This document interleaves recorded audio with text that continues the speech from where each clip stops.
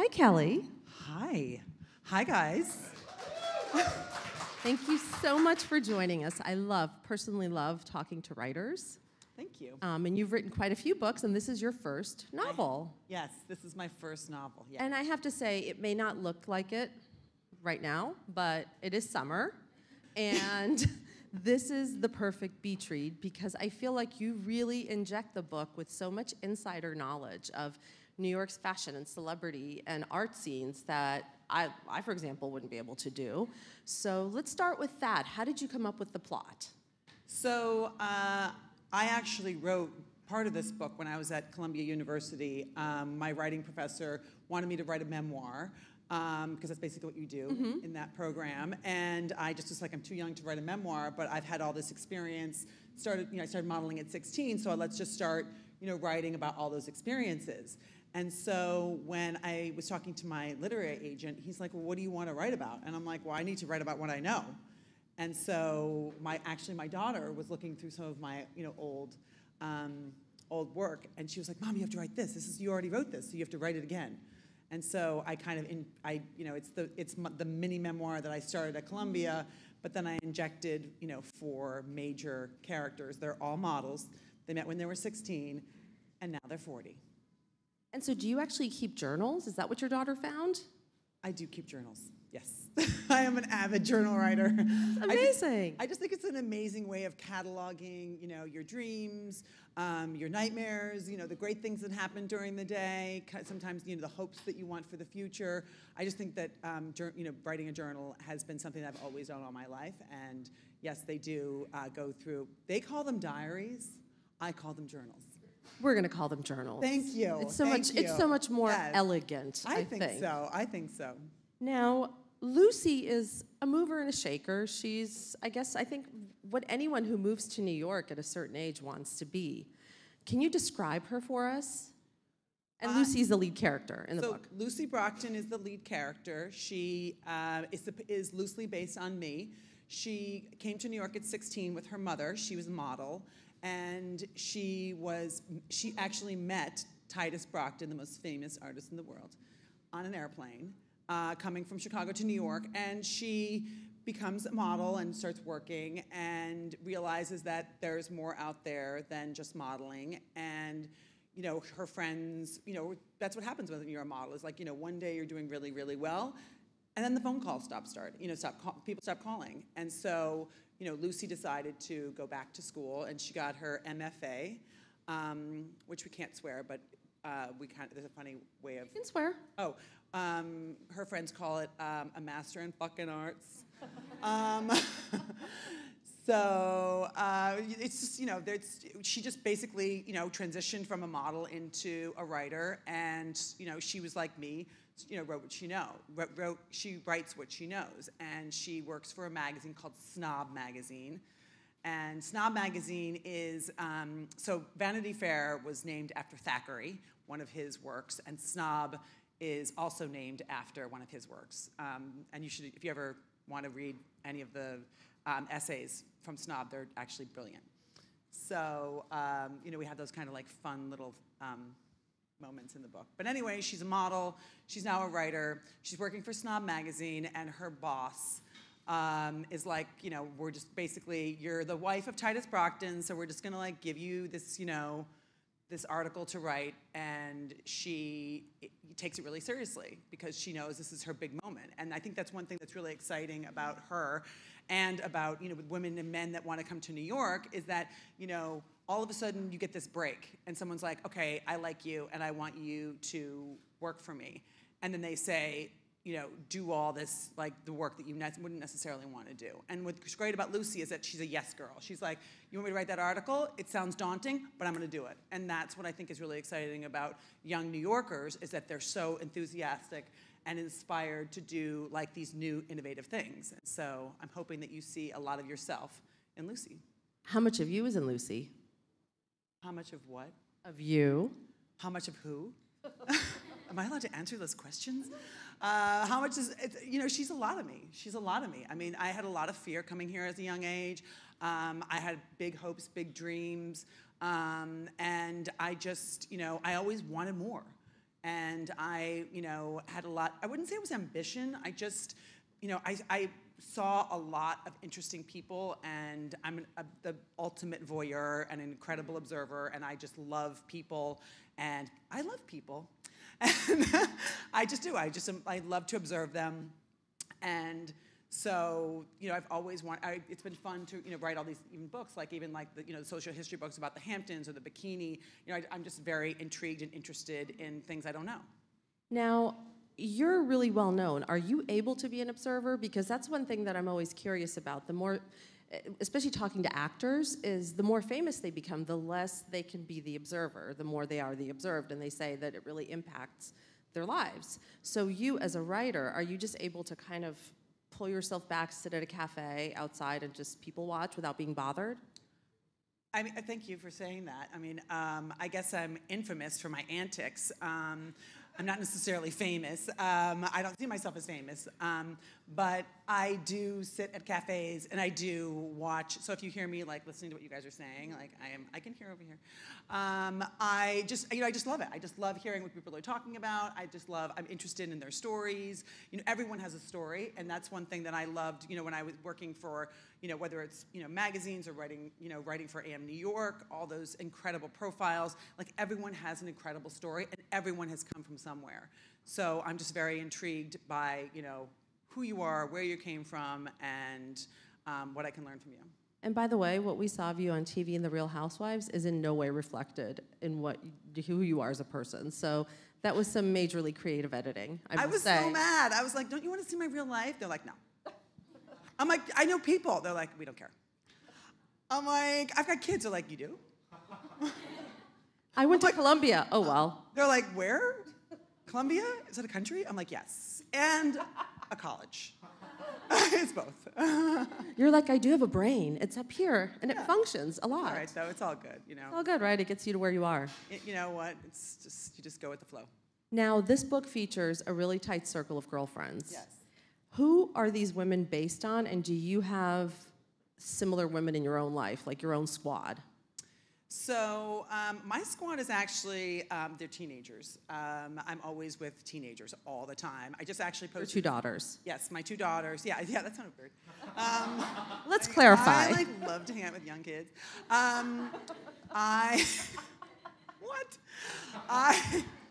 You guys help me out here. So I have 2 teenagers. My youngest is turning 16, and my oldest is just turned 18. And their friends are always around us all the time, which is so much fun. And I just spent Memorial Day weekend with them. And my daughter's like, oh my God, post a photo of like my squad. And I'm like, but we're all eating ice cream. And she's like, yeah. And I'm like, but wait, your photos are not you with me eating ice cream. You're like, duck face, and I have to do the photo with my kids eating ice cream. So they're my amazing squad. But this book does have 4 characters. There are 4 friends. And, I was really inspired by Sex and the City. I was really inspired by the ensemble cast of Real Housewives. I was really inspired by, women that are, have these friends for a long time and that can confide in them. And, for me, the most important thing about these characters is that they're in a committed relationship. So it's conflict, it's resolution. It's not like, you're so nice, and we've known each other for 15 years, but we're done. Like, that's not how they operate. Oh, what does that sound like? They're like, you are being out of control, and I'm going to put you in a timeout, and then I'm going to come back, and we are going to fix this problem. And I just think that's so exciting about these characters, is that they're fixers, and that's what I'm from the Midwest. Like that's how I was raised. Like when I came to New York, and women would be like, looking me up and down, with these like daunting looks. That's not how we are in the Midwest. We're like, who are you? Why do you want to know me? Oh my God, we're going to be best friends. Like that's just how I was raised. So, and I found a lot of people in New York that have that kind of mentality. And I have an amazing, amazing friend group that's very diverse. And I've been lucky too. I've met a lot of, my friends through modeling. I've met a lot of my friends through college, because I went to 3 colleges. And I've met a lot of my friends through, the writing world, and through L accessories, and through fashion. So I have this very diverse group of friends. Through the equestrian world. I mean, when you come to a party at my house, it's like this huge melange of people. And I just, I don't care who you are as long as you're awesome at what you do. And speaking of awesome, I think what's awesome about your book is that it really captures the spirit of New York, that heightened expectation when people first move here. I mean, do you remember the first time you came to New York and you were like, I could do anything. I could be anyone. Anything is open to me. Yes, I was 16. I was wearing tree torns. I had my white tennis shorts on and my white polo shirt. And I got off the plane, and they're like, we'd like you to introduce you to this famous photographer named Patrick de Mercier. I'm like, oh, okay. And they're like, is that what you're wearing? I'm like, yeah. Why not? They're like, you're wearing shorts? I'm like, yeah, and I'm wearing tree torns. And he, to this day, he's photographed like, Lady Diana and like the most amazing women in the world. And he's like, oh yeah, I remember meeting Kelly and her tree torns and white tennis shorts. I was like, you know what? See, he remembered me. And so wear tree torns. And be authentic. Yeah, that's the takeaway, wear tree torns. What is different in terms of your writing process? How did you approach writing this book versus your nonfiction? The nonfiction are just so incredibly exciting. Writing my first book about the Hamptons, just learning so much about, this is pre-Google. I've been writing the lexicon of my life. You guys are obviously very young, but I'm old. And so when I started writing In the Spirit of the Hamptons, I was literally, interviewing people, so it was anecdotes, because, it's like one person will say one thing, and then they'll be like, oh, what you should ask that so-and-so about something else. So it was like this constant train of, checking, fact-checking, oh, someone said this, is that true? Which was actually really, really an exciting part of the process. And then, obviously, spending tons and tons of time doing research, because it's a social history book. So spending tons and tons of time at the library in East Hampton, which was so exciting. And so much fun. I'm a little bit of a nerd, so don't tell anyone. Good God, when you said that, I was like, spending hours at the library. Yeah, I'm like, so exciting. Do not tell anyone. So much nerd. fun. That's our secret. So do not tell anyone about that. No one is watching this, so we're good. No one knows. No. Kelly is not a nerd. Ew. So that was just really exciting for me, and I just loved,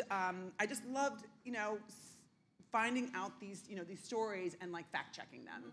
And that was just, it was so interesting too, learning about, all the artists and the Bonnickers and, Teddy Roosevelt bringing his Rough Riders there because they had malaria, and then he knew that he could bring them there because no one was going to be exposed to them. Just like all these, and all this beautiful Stanford White, this incredible architect, Stanford White, who built these amazing houses there.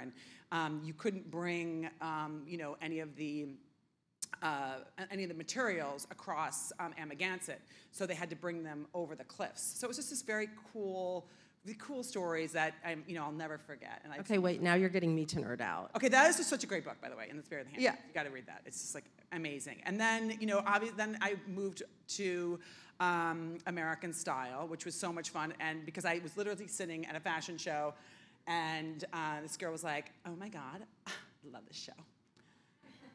Those pants are so 30s." And I was like, what? I was like, I'm like 23 years old, and like, I don't think that they're 30s. Like, Rosie the Riveter, hello? Like, is anything?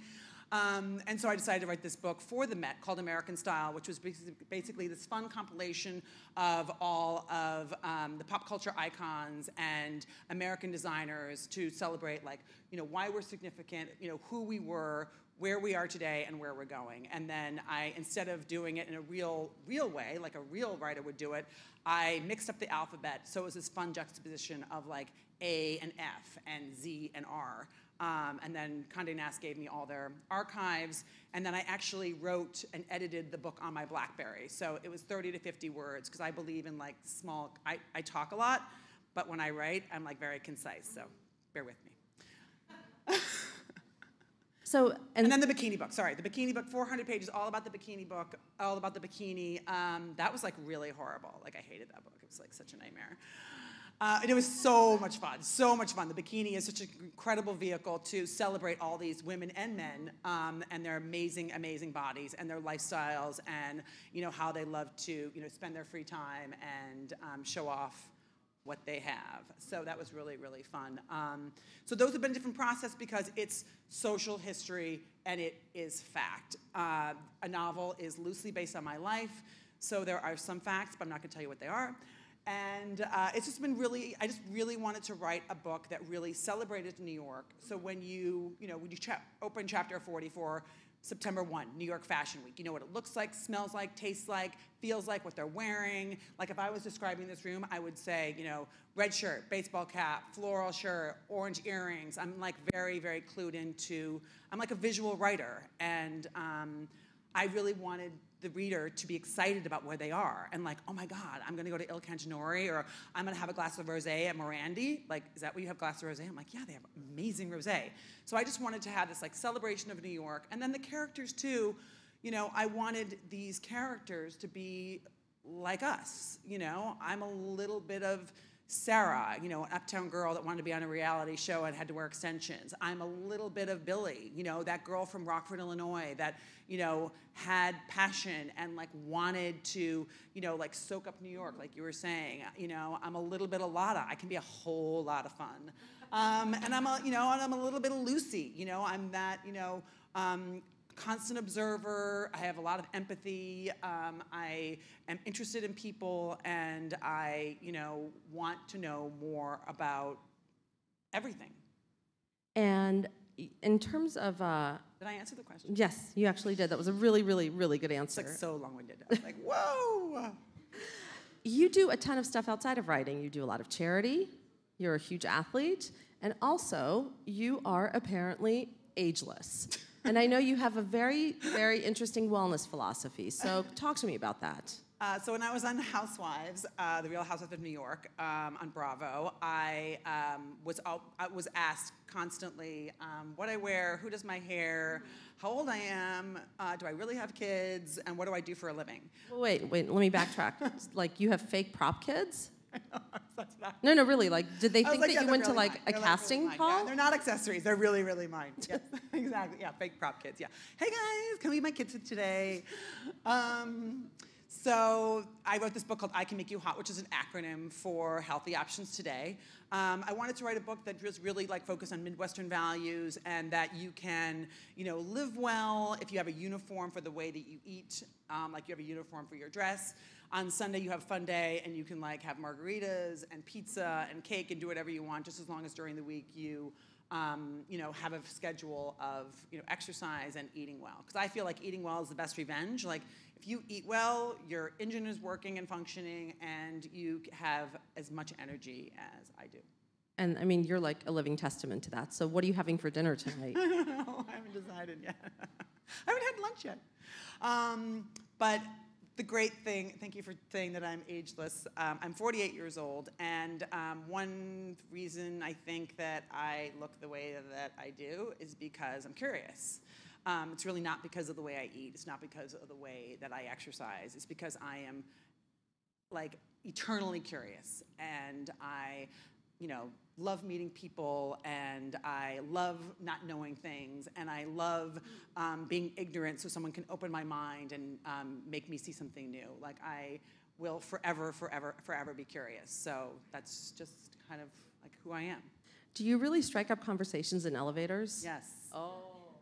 I'm like, oh my God, hi! And they're like, she's so weird. And my assistant, Kevin, who's back there, hey, Kev. Someone will say, hey, Kev. He's always like, why are you talking to that stranger? I'm like, they seem really interesting. I love that coat. He's like, oh my God, like, why? Why is she talking? Even my kids are like, Mom, stop asking them questions. You don't know them. I'm like, but I like that, and I wanted to know about that.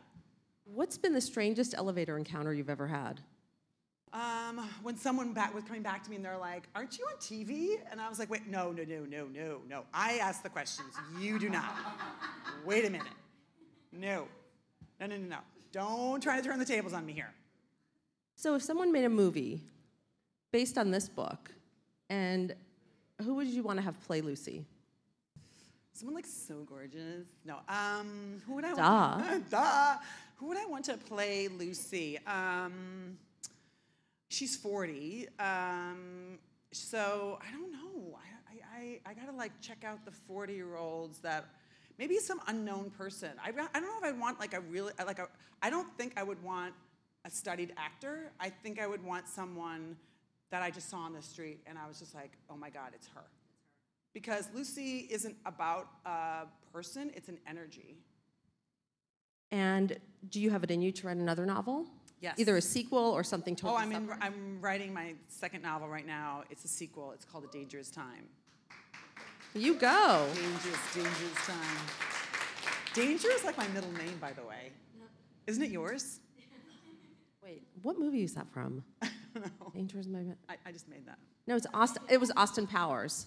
Oh, right. So Oh, well, I whatever. think, but I could be wrong. Whoever. So what is, before we turn it over to the audience, talk to me a little bit about the sequel. What can you say? The sequel. Tease it. Yeah. The sequel is all about Brooklyn. And, you know, everyone talks about Brooklyn as being like, oh, yeah, I'm going to Brooklyn. I think Brooklyn is so incredible, and there's so much opportunity there. And I actually walked down the street, and I walked into the store, and it said, choose love. And I was like, oh, yeah, I love it here. So I just wanted to really celebrate Brooklyn and show that, you know, New York has legs. And it's just an amazing area, so we're going to go there. And we're going to also take some time in the Hamptons, too. So I want you guys to see the Hamptons through the eyes of my 4 major beauties. But also, the great thing about Dangerous Age is not just about women, is that when I was writing the novel, I was like, how come people don't talk about the hot, amazing men in New York? Why are they always like, it's Mr. Big, and he's a loser, he like doesn't like you, He's doesn't not that pay you hot. back, like he's like too cool for school. I'm like, no. The men in my book are so awesome. They're educated, they're smart, they're athletic, they're savvy, they're sophisticated, they wear the sickest shoes. They are so hot. I think if anyone knows footwear, it's you. No, and I just wanted to like celebrate all the men in New York. And I don't want women to be Tinderellas. I want them to have respect for themselves.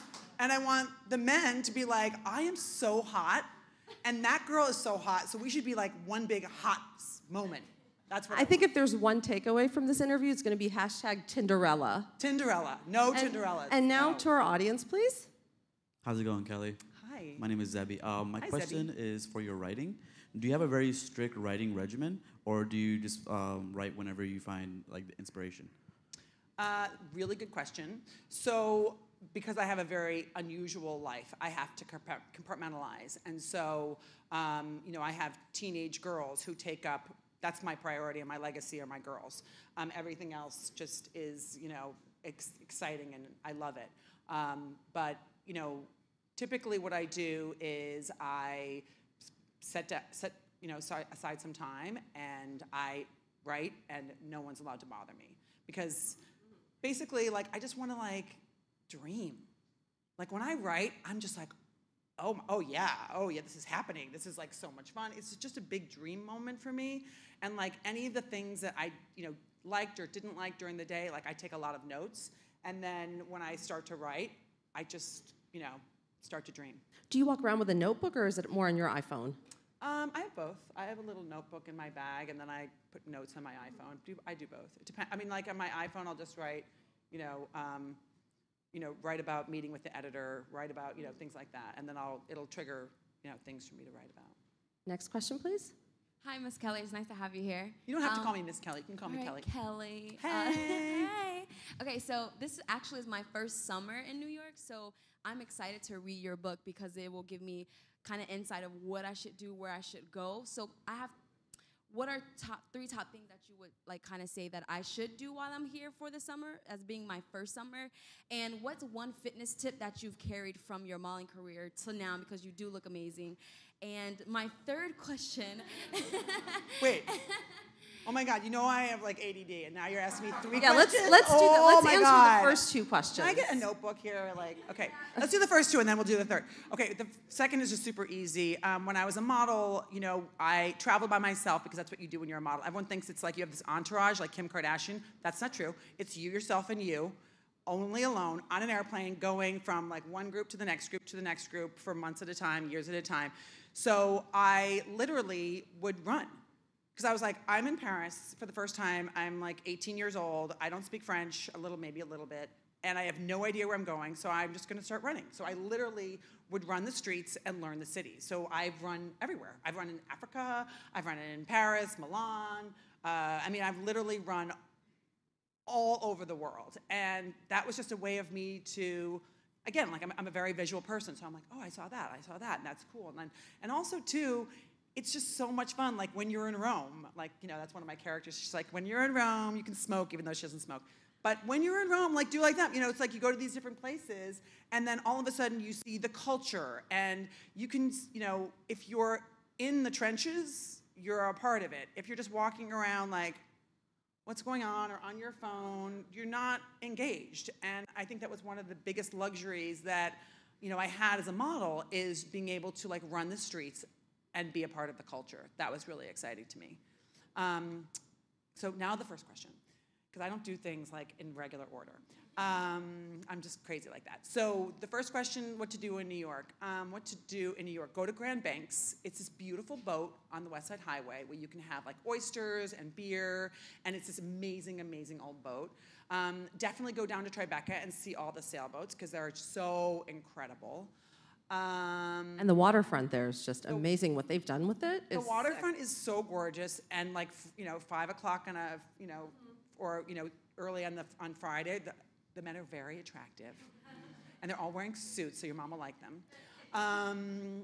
So what else do I like? Central Park is just so gorgeous. They have a lot of concerts. Bryant Park has a lot of concerts. Bryant Park actually is so charming for lunch. Like, you can like go get a salad there, and, you know, just sit on the green grass all, you know, all afternoon.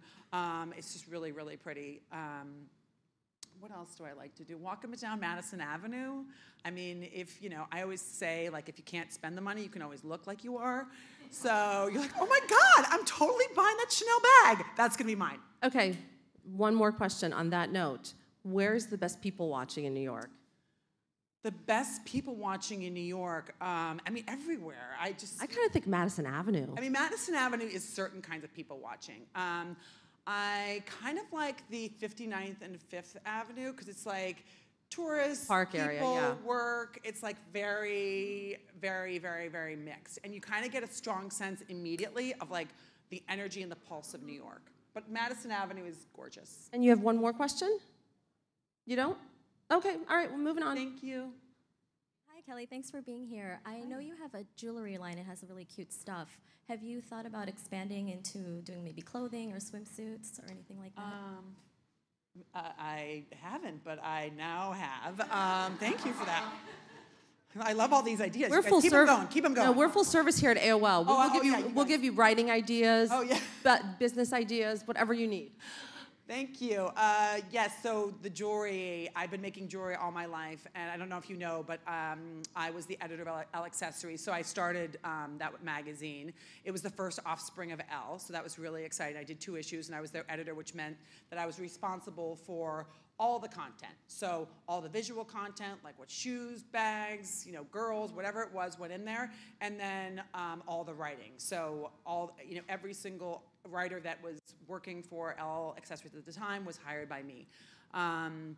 And I have a very unusual sense of writing style, and so the people that write for me have to have that same, you know, excitement and energy, and I want them to always bring, you know, their enthusiasm to the page. So that was really exciting. So from just loving to making jewelry since I was 16 years old for my friends, to working to Elle Accessories and seeing the most beautiful stones and jewelry in the world, I was very inspired, and I continued to make my own jewelry, which sold at Barney's New York and Bergdorf Goodman and, you know, Bloomingdale's, Nordstrom's, da-da-da-da-da. And then actually 2 weeks ago Thursday, I was on HSN for the first time selling my own jewelry line, and that was incredible. That was incredible. I talked for 3 hours. Can you imagine? Can you just imagine? I was literally, no, you guys are seriously. I was talking for 3 hours, like literally. I was literally can't stop, right? Like you just have to keep up a pattern of conversation. So my daughters were tweeting, you know, tweeting. They were texting me afterwards and like, Mom, stop telling stories about my junior prom. Seriously? Do not tell them about my junior prom. I was like, but you wore my necklace. I was so excited. She's like, Mom, don't tell stories like that. She's like, people are really gonna like believe that. I'm like, you did. It was true. So it was really fun, and the jewelry is so beautiful, and I'm so proud of it. And it's so affordable too, I might add. It's so affordable. The median price is $50, and it's necklaces and bracelets and earrings, and it's all kind of a boho glamour inspiration. I mean, when people talk about boho chic, I don't want you to be boho chic. I want you to be glamorous and gorgeous and the most beautiful version of you. And last question, please. Hi, Kelly. I just wanted to know, when do you know that you're finished with writing? Like, when do you feel comfortable? Like, you put the pen down or the computer down, and you're like, I finished. Like, that's the end product. I'm happy. Never. I mean, I think that there's every single book that I've ever written. I mean, In the Spirit of the Hamptons, like I wrote In the Spirit of the Hamptons too, because the story continued. Dangerous Age definitely has to have a dangerous time, because you can't just stop at a dangerous age. You can't just be like, okay, and then we're done. Okay, end scene. No, there's just so much. There's so much more to explore. Characters are always changing and always evolving, and that's what I love about the process. I love it that it's kinetic, and that it's constantly moving and constantly changing, and I just love that. I love that I'm like, I am done because my kids are coming back from school, and my dog is barking like a crazy person, so I can't concentrate anymore. So that's kind of like when I have to stop. But in my head, the stories are always going to be continuing, and they're never going to stop, and I don't want to turn them off. Because then you turn off who you are. Yeah, then my curiosity goes away. And this book is available now, online, too. and in bookstores. Yes, it's available. Thank you so much.